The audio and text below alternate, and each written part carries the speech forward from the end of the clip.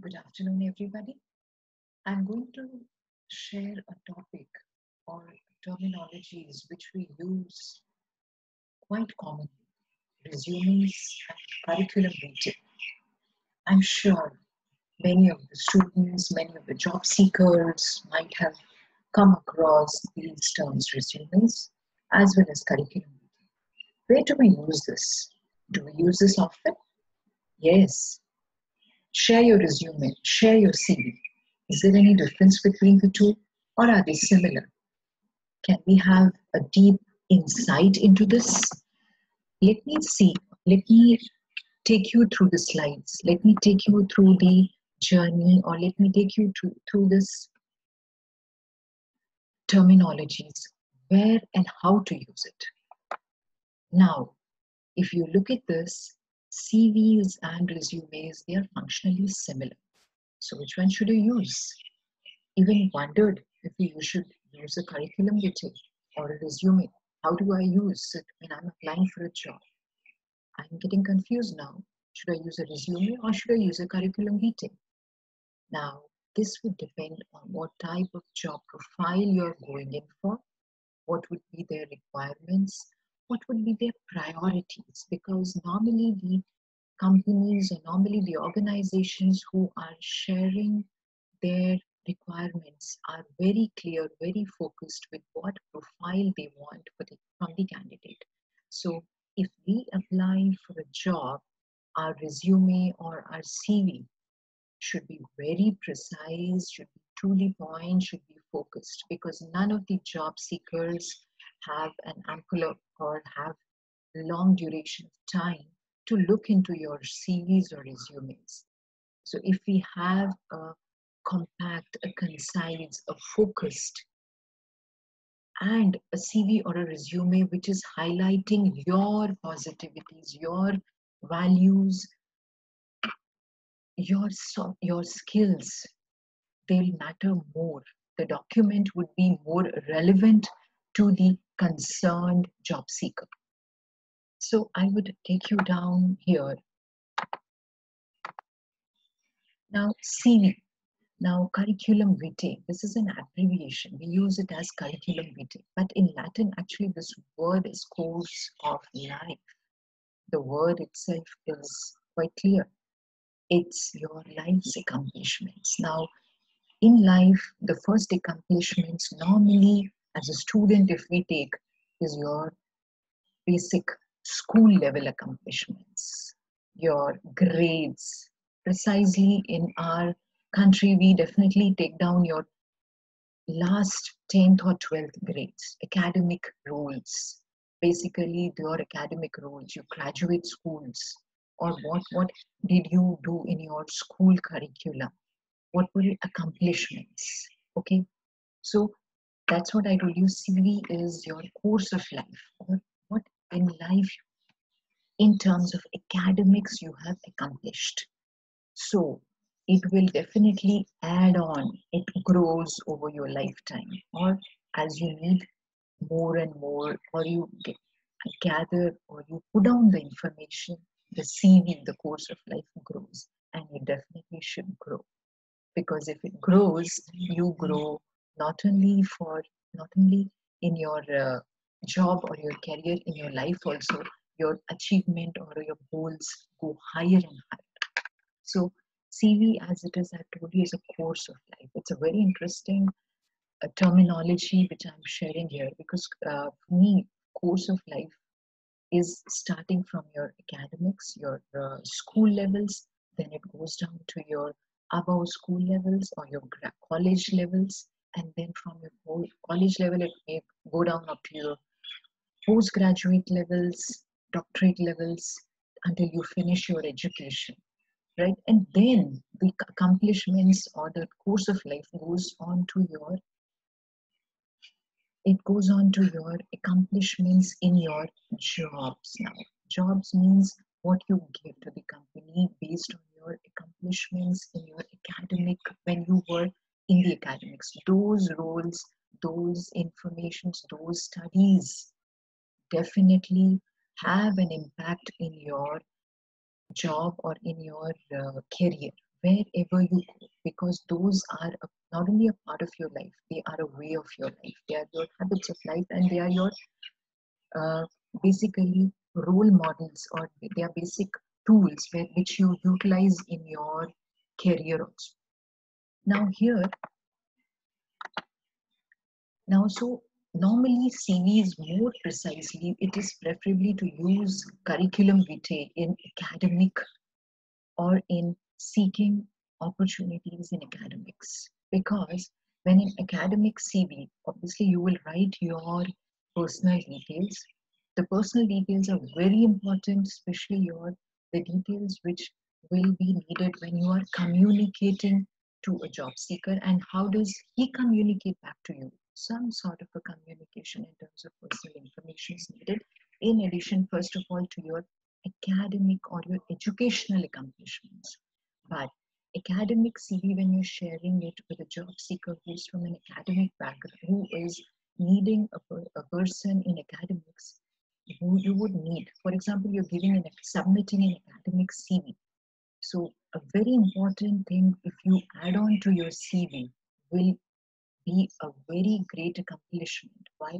Because your publications, your research activities which you carried out, or you took part in a research project, or the conferences wherein your research was being, wherein your research paper was published, or you put down a poster presentation, would be very helpful, because this shows your participation, this shows your interest, because the CV is actually a showcase of, or it is a document which is going to market you, or which is going to tell about you in the market or from the job seeker also, as well as academic procedures. If you have any non-academic, and suppose you participated in a research project, sorry, or in a debate, or in an essay which was mainly related to your academics, and you have very good writing skills. You could write an essay, you could write a blog, you could write any of content writing, which is your core, precisely strong area. So here you have to really highlight your honors or your awards or your participation, so that the job seeker or the person who's looking at your CV knows your positives, knows where to put you down in the right position, wherein he gets the correct output of his work. And in this case, it's a win-win situation for the job seeker as well as for the person who has entered a job, or a person. It is a win-win situation for both the parties actually, as well as a person who is doing the job will do it with his own interest, because he has accomplishments, or he has interests in those areas. Now, we were talking of a curriculum vitae. Curriculum vitae would be a more detailed one, because your educational qualifications should be highlighted more in a CV. Now, when I use the term resume is a 1 to 2 page. Precisely, if you talk of resume, 1 to 2 page summary of your more of your work experience, your skills, very important skills, as well as your job related qualifications. Job related qualifications, suppose if I'm applying for a job in a research area, so the qualification mode which would be mattering would be of actually my postgraduate. So that would be my most relevant. It's not the graduation would not matter, but if I put this down, or if I show this in my resume, I would put the first qualification as post graduation, and then I would put my qualification as graduation plus when did I qualify, as well as my scores. Yes, scores matter.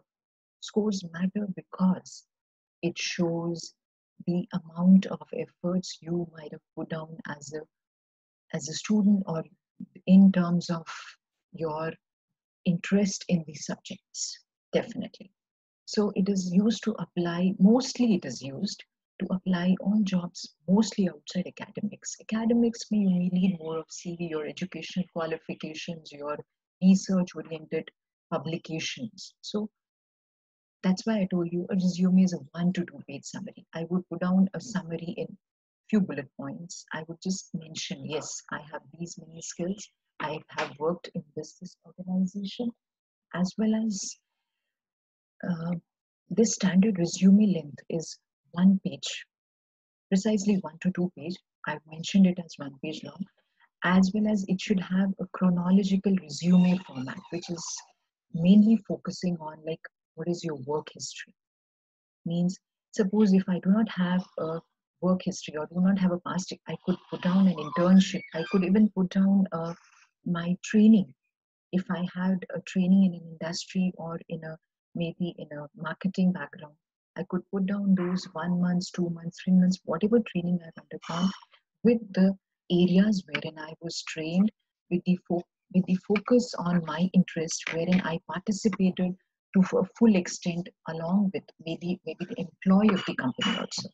Now, resume also includes a skill section which lists the skills you have attained in your previous roles. Skill section means previous roles. It not only involves previous roles, means it is your previous experience, but even it involves the skills when you were in academics also, because those skills definitely count not only in your uh, job, but those skills count in your lifetime. You participated, you organized an event, so that was important here.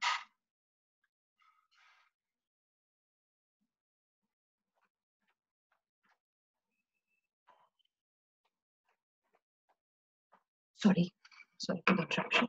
So here, resumes will also include a skill section. They list the skills, very important, your skills, what matter. This is a sample resume which I'm sharing here. So you can put down your name, your phone number, your mail. I told you the communication wherein from the person who has shared a job opening would be very important. So some sort of a mail or a phone communication, which is where the details are important. Objectives. Now, what is my objective of doing a job maybe? For example, if I'm going in for a sales and a marketing job, I put it down here. So oriented, it should be a detail oriented, means I should have an objective which is I have an orientation towards a sales and a marketing perspective. I am knowledgeable in pharmaceutical products. So points like these should be put down in your objective so that you are an asset to the company. You are the right candidate for the company. A person who reads even a two-liner statement of an objective is impressed. Yes, I want this candidate. Plus your summary of the skills. Now, that's what I was telling you, a skill-oriented resume or a resume which has a lot of details on your skills. Okay, for example, when we are mentioning summary of skills, we are mentioning that, okay, I have an in-depth knowledge of various pharmaceutical dosage forms. I am familiar with the many of the terminologies which are used, maybe your GMP, your distribution practices, your report, as well as your skills which would be required or used as a sales representative also. Then I am like I'm a person who is schedule. I'm a time bound person. I'm a person who would be seeing time management, scheduling appointments with the persons, with the physicians, arranging calls, talking to them about the latest. So I'm a person who would be giving you and I would be giving you an area, or I would be giving you a time bound or a time bound outcome of the process or the activities which have been assigned to me, or I would be an asset, or I'll be meeting my goals. I'll be meeting my sales goals. I'll be able to give you even details, like I'll be able to talk to the concerned person, the physician. I'd be able to meet monthly sale goals as well as workshops, as well as a team player in terms of communication, interpersonal skills, anywhere. I would be an asset to the company. Then I'm in terms of work experience. Suppose if I have a work experience, it is fine. Okay, you mentioned the way what experience you had, which areas you had covered. You were into managing the budget, or you were into organizing the discussions, you were with the clients, or you were into scheduling appointments, or you were into uh, sorry, or you were into only maintaining a database on whatever sales we have achieved on the monthly basis with the customers, or you were into basically other duties of filing your sales, or you were directly involved with the team in guiding them, training them how to carry out those sales activities. Okay, so this was your work experience. Like, what was your work experience there? Plus, it has even a more detailed, like, did you achieve this? Just a minute. So, and also mentioning your, like, honors, and honors means your achievements. Mentioning your achievements. I could achieve the sales target for the 2 consecutive years, or whatever time duration you have. I was a very good team player. I was a very good, I participated with the team. I prepared presentations which were more needed and which were really helpful for achieving my goals of achieving that particular sales. Now, suppose if you're an entry level, suppose you do not have an experience, but you're an entry level, you are going down and the first time for the sales representative job, still, in case you have, you can mention where, during your academics also, what were you actually aiming at whenever you were in your academics, and how did you try to do this? Like, okay, you wanted to go in for a sales and a representative job, so you were more involved in team activities in the your institutions. You organized many events. You even took part even in speaking in a debate, in countering people, even in defending your uh, counterparts about your products, about your research topics, or about the topics, especially in case of pharmaceutical products, you have endless list of products. So you actually took part, even you took an initiative in organizing events like this, so that this was helpful when you move out of this. It will be a skill, not only a skill asset, you can go in for this as a career also. Okay, as well as,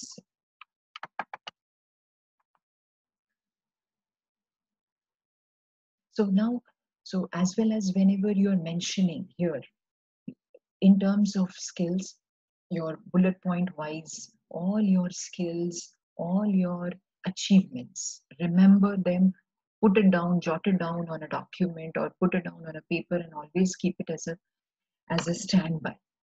Then your education. Now, for example, if I'm a bachelor's degree, okay, I have a graduate degree, so as well as a diploma. So graduate is a higher degree. So whenever you mention it, the highest degree at the top, and then go on mentioning the below, maybe your 10th or 12th grade. So it actually adds on. It actually adds on to your coming down into the company, because your grades, because whenever we talk of education, like maybe in 10, whenever we go down, enter into a graduate level program, there also they mention your 10th or 12th grades, which should be a minimum of 55%, and you have achieved the first division down. So mention those grades, what you have. Then any certificates, you might have done some sort of a distant learning programs, or may had some sort of certifications along with you. It shows your, it shows your skills, not only your skills, it shows your interests also. So that is always an asset there also. References should always be provided on request. References actually are a feedback that you are a genuine person. Yes, you have these many qualities, because it adds on to your qualification, not exactly your qualification, but it adds on to your, sorry, it adds on to your credibility more. Okay, so now this is a sample CV, but this is mostly, that's why I'm mentioning it's for freshers. Again, your personal details, put it on the top. Put your objective. Objective means I am going in for a particular job for this purpose, for this requirement. So your objective should fit into the purpose of opening your general requirements, or what the company also is looking at. It should be in both the ways. It's not only what is your requirement, it's the company's requirement also. Now, executive summary. I've used a term here. executive summary means what? Means because I'm a fresher, I have to focus now more on my qualification, my grades, what I achieved during my academic roles, during my student life. Okay, experienced candidates definitely put down your work experience, your skills, wherein you worked really hard. Then, especially today's world, if you have very, you cannot go without having some knowledge on a software package, because it's a digital world as it is. As on today, we are seeing, we are completely relying everything online. Even today, I'm down, sitting down, sharing with you an online video, which actually the topic is resumes and CV, but I'm sharing it through a software medium only. Okay, so this, which will be useful for the company. The company also will realize, yes, the person is software savvy or is a computer savvy person. So it's a very good place to be mentioned. So okay, as well as mention about your, maybe you might have traveled down. This is very important here. I'll tell you why. Because some of the companies would prefer maybe you traveling down to different places for their work or for their job related queries or anything. So you are open to that. Okay, so that's an important asset there also. So again, here I told you, so fresher, concentrate more on your grades and achievements in your academics. Your first graduation level, wherein did you participate? What did you achieve? What did you learn? Maybe you participated in a conference. What did you learn? An online education conference. Yes, how useful it is as on today's world. Something relating to that. Then job responsibilities, mention about your key responsibilities. Never in a CV make it. It's not only in a CV, even in a resume, don't make it as a paragraph. Nobody reads elaborate paragraphs. Maybe we all are so tech savvy these days. A bullet point and a focused matter which is being mentioned in responsibilities is very useful. Use words which are professional, like write about the skills that you've acquired, even during your education, even during your academics. So use those professional words which could be helpful to you. Okay, as well as achievements, whatever you could. You participated in various activities and you achieved these. So mention your it is that is in the form of certificates. What was your recognition and all your things in that case. Extracurricular activities very important because it shows about your personality, how you are. You're able to take part in a lot of things. It's not only the education; the other fields also count because it's a matter of uh, overall personality, or it's a matter of multitasking these days. It's not a matter of just taking part in one area, it's a matter of taking part in more areas also. How do you keep yourself maybe fit? How do you keep yourself engaged, etc. Then work. Uh,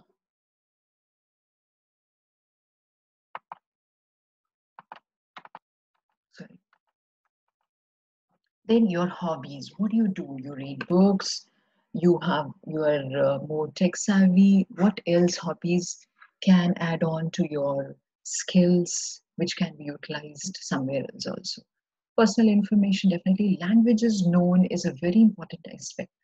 Why? Because uh, they can be useful sometimes in your translations, even in sometimes in pharmaceuticals, especially whenever you are being given some designated work.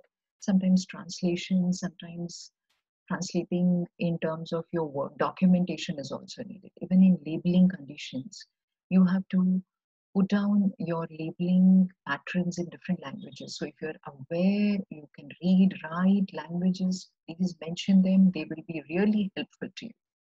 So as well as they would be helpful even down to you going down and working down to those places, communicating with those people, because communication skills, communicating with different peoples or with different people of different states who are not so much conversant with Hindi or with English would be very helpful. References again provided when you are asked for. Normally, whenever you give a reference, you give it with one is from your maybe professional life, one is from your professional personal life also, because it adds on to your credibility. It's very important. It adds on really to your credibility.